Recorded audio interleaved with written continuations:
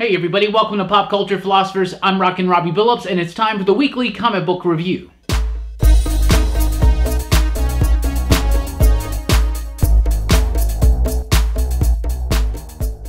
That's right everybody, welcome to the weekly comic book review here on Pop Culture Philosophers. I am Rockin Robbie Billups. It's the show where I read a lot of comic books, and I'll let you know what I thought about them, and we always start with the pick of the week. This week's pick of the week, 1975. Number 2, or as some would call it, MCMLXXV, but it's 1975, number 2, blew me away, loved it so much, from writer Joe Casey and artist Ian McEwan. Fantastic stuff, absolutely loved it. When issue 1 hit the shelves last month, I thought it was really strong. Great debut, really great, solidly rendered, and a very great story with great character and amazing action, things like that. It's basically set in 1975. It's about a cab driver, but she also has this enchanted crowbar of sorts, and she fights ninjas and demons and all sorts of craziness, right? Issue 2 gives the origin story, right? But it does it in such a fantastic way. It does a great job with the narrative of bouncing it back and forth between current day and the past, letting you know what's going on while keeping the story very thrilling and very engaging. Joe Casey's character work here is fantastic. It's amazing. Ian's artwork here is fantastic. It's so good. Beautifully rendered. Great work. Fantastic stuff. It's dynamic. It's Kirby-like when it needs to be. It's very fluid. Great sense of pace. Great sense of motion. Great sense of comic book epicness. This book is amazing. I cannot recommend it enough. 1975 from Image Comics, Joe Casey and Ian McEwan. Fantastic stuff. Loved it so much. This book is superb, and I could not more highly recommend it. Image actually this week kind of owned the week. I think Image did a great job. We also have the return of Gideon Falls. The second story arc starts in issue number 7. This has been one of my favorite books of the year by Jeff Lemire, Andrea Sorrentino. Fantastic stuff. Beautiful artwork, a very melancholy, slow-moving story that's wrapped in mystery and intrigue and some kind of crazy urban horror. A little bit of Lovecraftian type stuff maybe, possibly, is on the horizon. I can sense maybe just a little bit, a tiny little bit, right? Fantastic stuff. I love this book so much. And as if it couldn't be hype enough, the first trade paperback, for Gideon Falls comes out this week as well. So if you missed out on Gideon Falls, you can pick up the first trade paperback, collects 1 through 6, and you can pick up issue number 7 out today. Fantastic. Just like what came before, Lemire and Sorrentino do a fantastic job of building this mood, building this melancholy, and just kind of unwrapping some of the story slowly, but at a perfect pace. Like nothing that really irritates you, like they're not revealing things fast enough. In fact, in the last issue, a whole lot happened. This was a great setup as to what's going to happen, the shift in tone and not tone, but the shift in direction of the story. Really good stuff, a great ending, creepy stuff, some of the best horror out in comics right now. Gideon Falls, number 2 out this week. Exorsisters. Number 1 is a new one from Image this week. I found this to be very charming and delightful. Really liked this book, thought it was neat. Basically about these 2 sisters that do like demon exorcisms and things like that. They do it for hire, so it's really weird. It's kooky, it's fun. The art by Gazelle Lagace looks very Archie-like, but it's really fun, very quirky. A great story by Ian Boothby. Great stuff from everybody involved. Taylor Esposito, Peter Pantasis. Fantastic work. I really liked it. Like I said, it's quirky. So think like Supernatural, but with 2 twin sisters, but a lot more quirky, a little bit more Buffy and Charm, maybe just a little bit, I'm talking about in tone. A very light tone, but still very fun, very engaging, a nice brisk pace throughout the entire issue. I was very pleased with Exorsisters this week with number 1. Cemetery Beach, number 2, the new book from Warren Ellis and Jason Howard. Second issue is here. The first issue was a really nice, neat setup. It's basically, we have sent people out to colonize planets, and one of these planets, maybe it's just one, I can't recall right now in the story, but we've sent some people to colonize this planet. Now, years later, they have their own law, their own set of rules and things like that, a way of living, and now we send someone there to spy and figure out what's going on in that. They're freaked out. They don't want the government to come back and just take over. They don't even know what's happened over on Earth, and vice versa. They don't know, so they send someone in to test it out. But really fun stuff, exactly what you anticipate from Warren Ellis as far as the heavy action side of things. Warren Ellis does these really cerebral, great sci-fi stories, or he does these really fast, brisk action sci-fi stories. This is one of those fast, brisk, dynamic action sci-fi stories, but it does its job well. Jason Howard's artwork has a grit and an edge to it that really captures the wildness of the story as far as flow and action, and also as far as location and setting go as well. Cemetery Beach #2, fantastic. New World #4, the penultimate issue, at least of the first part. I know this is wrapping up at issue 5. I'm not sure if it's going to continue on eventually. I would like to see this book continue on because I'm loving this book. Aleshkot, Tradd Moore, doing some amazing stuff. Brilliant, explosive, otherworldly, out there, super crazy, high energy artwork from Tradd Moore, and a really nice script from Aleshkot with some amazing characterizations. New World #4, really, really fun. It's basically Romeo and Juliet set somewhat in the future, and it's not quite dystopian. It's a little Hunger Games, but it's a little bit hopeful all at the same time. It's a weird tone to get. It's not a tone that you're used to. Really like the New World #4. Fantastic this week. Another one from Image I got a spotlight. Like I'm saying, Image knocked it out this week. Skyward #7 is the second part of the second story arc. Skyward's been one of those books that came out of nowhere this year. Took me by surprise. A very simple concept that doesn't seem like it would really be that engaging as far as a long-term continuing story, but it is. What if gravity stopped working? Well, one of the things that this writer supposes is that insects would grow giant and evolve super fast and be giant mosquitoes and dragonflies, things like that. So this book's very exciting. It's got some real nice, fun, thrilly type stuff. I think this has been optioned for a TV show or a movie. That would be perfect for this book, but it's also got great characterization. It's got a great action flow to it. Skyward, if you have not been reading it, you definitely should. Really cool stuff right there from Image Comics. Let's move over to DC real quick. Justice League #10 with the foil cover. I'm going to talk about this. This is the start of Drowned Earth. Now, they're going to tell you this is a prelude to Drowned Earth. This is the start of Drowned Earth. The inciting incident happens right here in the pages of Justice League #10. I love this issue. Francis Manapul on the artwork. It's exactly what you would think. Glorious, elegant, luscious, beautiful.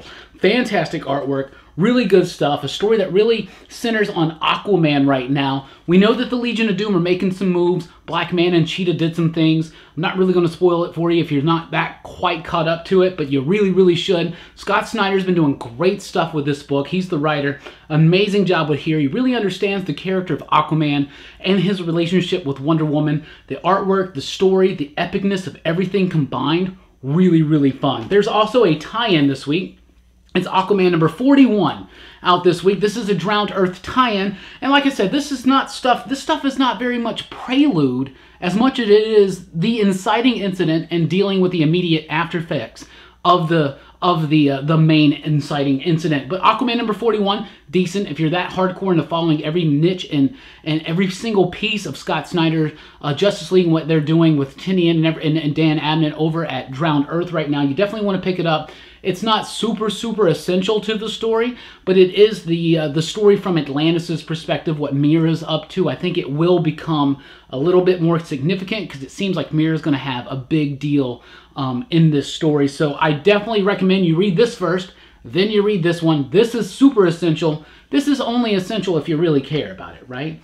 I don't know. Witching Hour #3 is here in the pages of Justice League Dark #4. That's my favorite foil cover of the week right now. Beautiful cover right there by Riley Rossmo, I believe. Great issue. I really did like it. Thought the last issue over at Wonder Woman was just a bunch of exposition, but it was needed. Now that that's out of the way, we got a big, crazy magic battle going on at the DC Universe. James Tynion, Alvaro Martinez Bueno, doing fantastic work. Everybody's digging on this book. I think it's really cool. I'm coming a little bit more around on this book. Good characterizations, a nice big epic story going on right now involving magic. Some Swamp Thing stuff is happening too. I feel like at first Swamp Thing was just going to be this auxiliary character that maybe they wouldn't really deal with too much. Now there's going to be some major Swamp Thing ramifications coming out of Witching Hour. At least that's what I think after having read this issue and what may be to come. Batman #57 is here. It's Tom King wrapping up his KJ. I always want to say KJ. KJ Beast. I should create that character and pitch it to DC. KG Beast. It's the wrap-up of Tom King's KG Beast story. This hasn't been the best story since the wedding fiasco happened. Since Batman #50, Tom King's been doing the best work of Batman that he's ever done. This book has been solid. It's been fantastic. This KGB story was really, really good. Had some really good stuff and nice character moments in this one, and also just a nice, cool fight. And a great scene at the end with Batman. So I thought it was pretty good. Tony Daniel's artwork doesn't feel as rushed in this one. Of course, he has help from Mark Buckingham. There's kind of this cool little narrative trick where they tie the story like an old story that this kid's hearing. Really neat stuff kind of wrapped up in here. But I'm really digging what Tom King's doing with Batman right now. And we're about to get into a Penguin story, I believe. And then we're going to be gearing up into like the Return of the Bane story and things like that. Anyway, I'm really liking what Tom King's doing. Batman 57 was pretty solid. Lucifer #1, a new book from the Sandman universe, is out this week. This is written by Dan Waters, who writes Deep Roots over at Vault Comics. I really like that book. I was really excited for this one. There are pieces of this book. There's one story in particular about a dude and his sick wife, right? That I thought was just splendid and amazing and engaging and just rich with emotion and tragedy and hopefulness and love and just the human experience. But then every other page, mostly the ones that actually deal with Lucifer, I was so confused, so just like I had no idea what was going on. I think that's the point, though. When you get to the end of the issue, you think that the point is you're not really supposed to know how it's all working out right now. But in this world right now where comic books are like $4 to $5 each, man, you got to hit me hard with the #1. And this one didn't really hit that hard, but I really wished it did. Because like I said, it had that one bit in it, that one story that was going through that I really, really liked. And straight up, the artwork in this issue is fantastic. Max Fiumara, Sebastian Fiumara, Dave McCaig, those guys did an amazing job. The artwork in this book is splendid. It is so good, so rich, so detailed. It's got a great sense of style to it, a nice flow, nice panel composition. The artwork was splendid. The story was really good for about a third of it, but the other 2/3 of it, I was just so confused. But I think that may be the point. I don't know. This might be a trade waiter or a stick-it-outer. I'm not sure. Cover #2 is here. So when Bendis jumped over to DC, everybody was like, what's going to happen with the creator-owned stuff? Of course, he said it's going to continue over there. We got Scarlet. Powers is going to be coming back eventually. United States of Murder, Inc. Now it's Versus Murder, Inc. That's back. Maybe Brilliant will come back one day. But we also got some new creator-owned things like Pearl, right? Pearl is out this week. We'll talk about that in a second, but I really want to talk about cover. I really thought cover #1 was a neat setup. Really cool stuff. David Mack on the artwork doing his watercolor bit. Some rough sketching. Just experimenting with different styles, and it kind of fit the tone and flow of the story in a neat, unique kind of way, I thought. I thought issue 2 was even better. Love it so much. The basic gist of the story is somebody supposedly in the U.S. government, you know, for the NSA or the CIA or something, they go after this very popular comic book artist and creator, and they say, you have the perfect cover. We want you to be an agent. We want you to do things. Issue 2 kind of goes a little bit further with that, but the experimentation continues, both from Bendis and, of course, from Mack. I really got to give them props for the work that they've been putting in on this book. I think David Mack's artwork is fantastic. I think Bendis' script is splendid. I think the way they merge and combine into one thing is just such an extraordinary and unique comic book. One of the most unique comic books on the shelves right now, even though it's a very simple Bendis-y type story, it's wrapped up in such elegance that I just really, really am blown away by cover. Cover #2 out this week. Pearl #3, though, I feel the exact opposite on. I do like the artwork. Michael Gaydos' artwork is fantastic. It's brilliant. It looks good. The colors are luscious. Everything about it's fantastic. Fantastic stuff as far as the coloring and the art go. The way that the script and story's going, and even the way that the art is telling me that story along with the script is so just not merging. It's not working together for me. This book is confusing. It's boring. It's pretty to look at, but ultimately it's a boring story. I'm not engaged in any character or any part of the plot. It's just lost me. Pearl is not something I'm liking, and I think that Gaydos' artwork is some of the best out there. But something's lost in translation between the script and the artwork, and it's just not working for me, guys. But cover is my jam. Pearl, it may be the last issue I read, but the art's just pretty to look at. Let's jump over to Marvel Comics. Shuri #1 is out this week. We got a brand new Shuri comic. She took over for Black Panther for a while. She, of course, is Black Panther's sister, made even more popular by that awesome movie and that awesome performance by that awesome actor who I can't remember her name. Anyway, Shuri #1 is out this week. I know a lot of people may look at it and be like, who cares, right? Well, I read the book and I thought it was pretty cool. I really, really did. Leonardo Romero and Jordi Belair on the art team. That's splendid. That's fantastic. Splendid's the word of the day, apparently.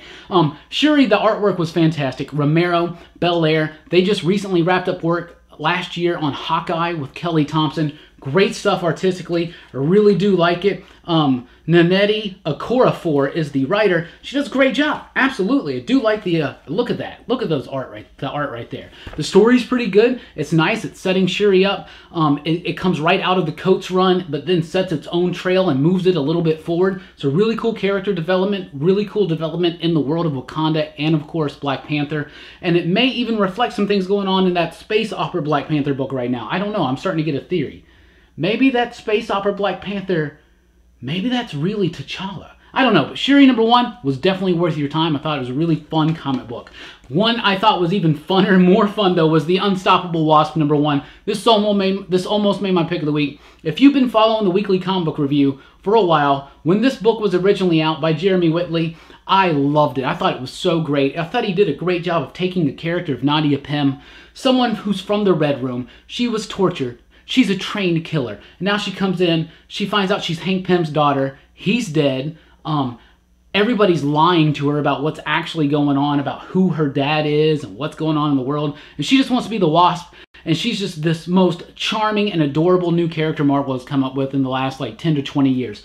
Absolutely love this character of Nadia Pym. Jeremy Whitley coming back to the Unstoppable Wasp to continue on what he was doing when the book just got canned after 8 issues. So this is basically issue #9. It reads as such, but it also reads as a #1. It totally works if you haven't read the previous 8 issues. It focuses on the Agents of Girl, which was something that was set up in the prior run. It's basically a think tank for some of the most brilliant minds in the Marvel Universe, young minds, especially those who are women, young women. So really fun stuff. I really liked it. I love the artwork. It's Gurihiru.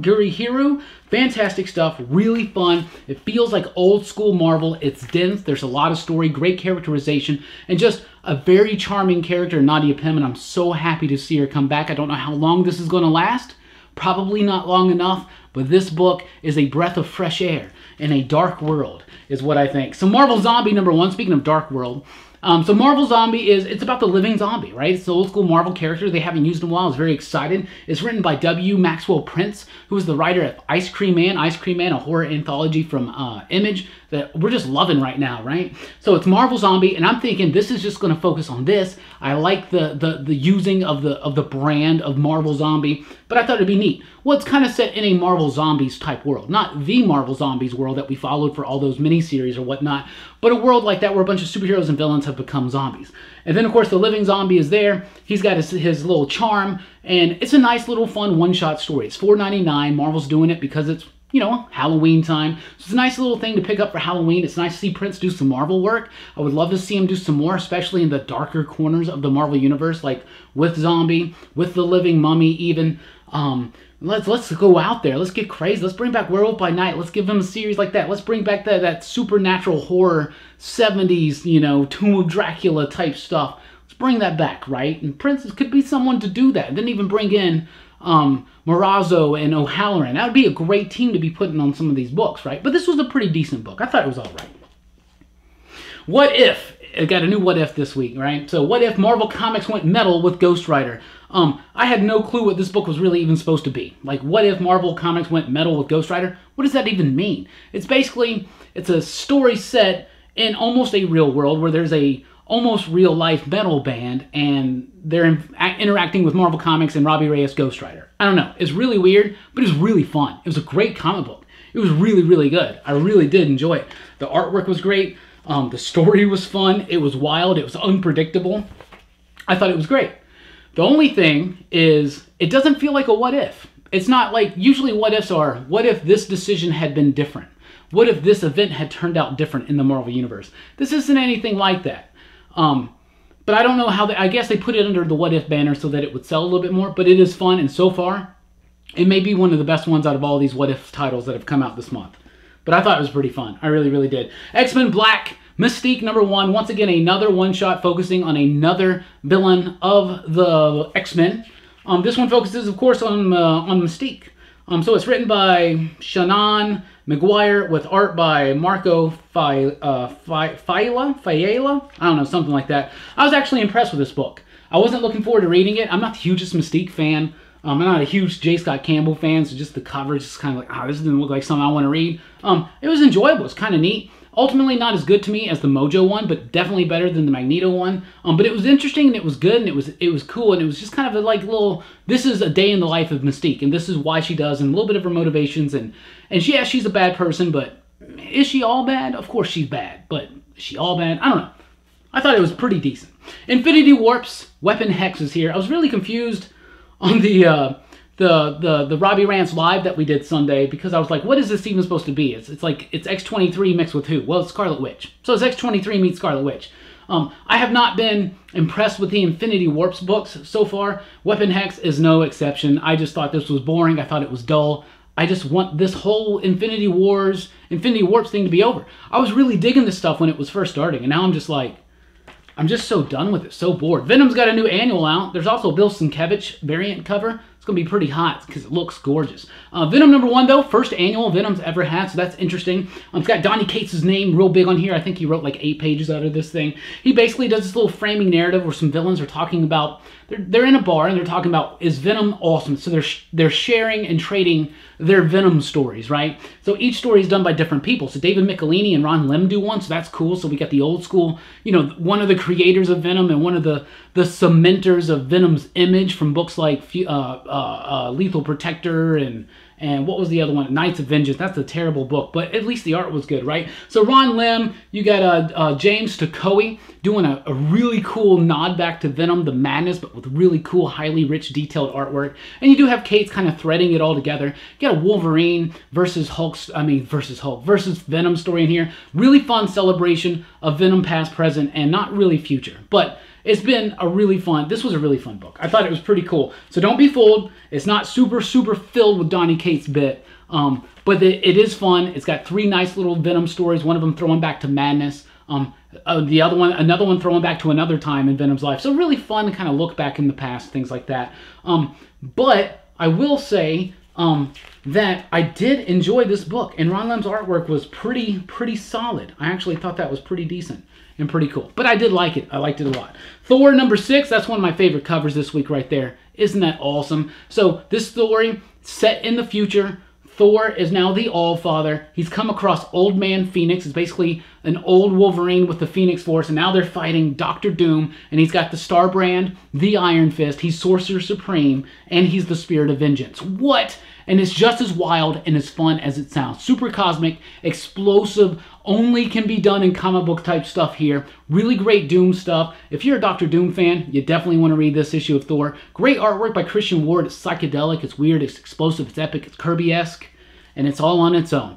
Fantastic stuff with Thor #6 out this week. Old Man Logan #49 is out this week. A great issue yet again. The penultimate issue of Old Man Logan. It's going to be wrapping up in Dead Man Logan, a 12-issue series, but Ed Brisson's been doing some great work here on Old Man Logan. Good character work, but also providing a really good, just balls-to-the-wall action story sometimes, and sometimes just taking a slow moment. This is one of those slow moments, a really fun thing. It's Wolverine, Old Man Logan coming up against the Maestro Hulk again.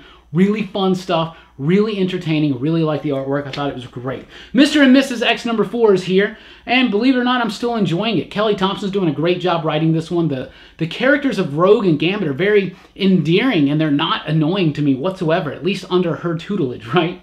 Is that the right way to say that? Anyway, Mr. and Mrs. X, really fun stuff. X-Men fans, you definitely want to check this out, especially if you like anything involving Shi'ar, any kind of like Shi'ar X-Men adventures, you're a fan of that stuff. Mr. and Mrs. X is turning me into a Gambit and Rogue fan, and I really like them, and I hope that young couple makes it. I hope those kids make it. I really do. Astonishing X-Men #16 is here. Matthew Rosenberg, since he took over this book, made it a must-read. I wish it had a different artist on it. Maybe I'll get my wish on it that soon, but Rosenberg's doing a great job with the story. Really fun, really interesting, a nice little quirky group of X-Men characters that shouldn't really work together, but they do work together. So you got Havoc, you got Warpath, you got Dazzler, you got Colossus, and Colossus now post-wedding fiasco is just like drinking himself into oblivion, and it's kind of funny. But really fun stuff. Astonishing X-Men #16 is here, plus it's got one of the best X-Men ever in it, and that's Beast. Darth Vader #22 is here. This was a really interesting story that kind of sheds some light on a previous Sith Lord So I don't know if this is a character we already knew or not. I'm not that knowledgeable about all the different Star Wars stuff out there. Much more so on Star Trek, I am. But Darth Vader, Charles Soule, it's wrapping up at 25, but he's been doing a great job. This issue is no exception. I love the artwork by Cameron Coley. Soule's script is great. Vader's just badass, and he just does badass things. But this interesting backstory on this very interesting character I thought was cool. Darth Vader number 22 out this week. So Ahoy Comics, I reviewed High Heaven, I thought it was alright. Captain Ginger is out this week, I thought it was better. I thought this was pretty solid. It was a little clunky. It's written by Stuart Moore, and it's got artwork by June Brigman. It's also got a little story, short story, just like High Heaven did, a short story by Grant Morrison, with a little bit of illustration from Phil Hester, but not too much. This is basically Cats in Space, though. That's exactly what it is. So, somebody killed the feeders, this alien invasion came and took out all the humans, and the cats stole a spaceship, and they've gone off into space, and generation after generation, and now they've evolved, and now they're running the spaceship through space, trying to survive. And it was kind of fun. Like, I'm a huge cat person. So that's why I thought this book was fun. If you're not into cats, I think it's all right. I think it's just a little clunky. It doesn't quite come all the way across. It's got some chiseling, I think, that still needs to be done with it. But Captain Ginger number 1, I actually did enjoy it. I thought it was really, really fun. Black Hammer Age of Doom number 6.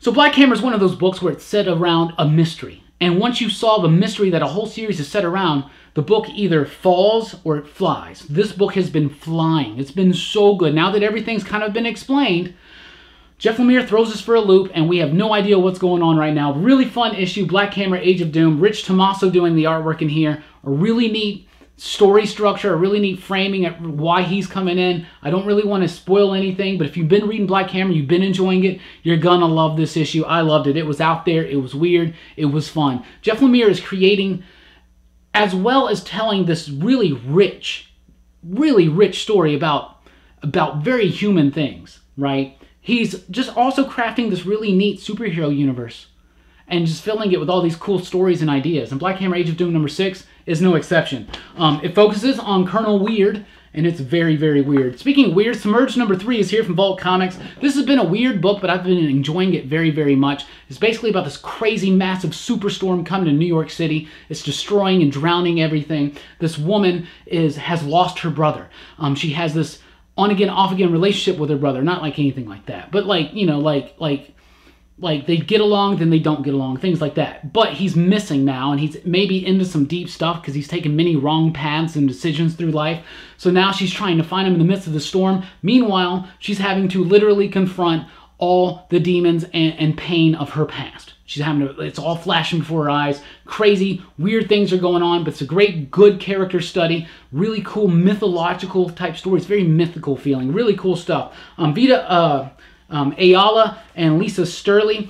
Fantastic work from Vault Comics. Submerged number 3 out this week. So that's what I read, and that's what I thought about it. That Venom Annual was really, really cool. I thought that was very, very nifty. The Justice League Drowned Earth stuff is great. Don't be fooled. It's not a prelude. It is the start. It is the inciting incident. Exorsisters is great for you horror fiends out there looking for a little bit more to read for Halloween time. Gideon Falls, you got to celebrate that, especially with the trade paperback of Volume 1 coming out. But 1975, number 2, my pick of the week. If you haven't read issue number 1, find it, read it, get issue 2. I think you will like it. Really fun story and kind of seasonally appropriate. Thank you guys so much for checking out the video. I want to know what you read and what you liked, what you thought about it. Let me know in the comments down below. Please do check us out at popculturephilosophers.com for podcasts and a whole lot more. And don't forget to follow us on Twitter at The PCP Show. And you can follow me personally on Twitter at The Rockin Robbie. Thank you guys so much for rocking with us. Please do like, share, and subscribe, and keep reading.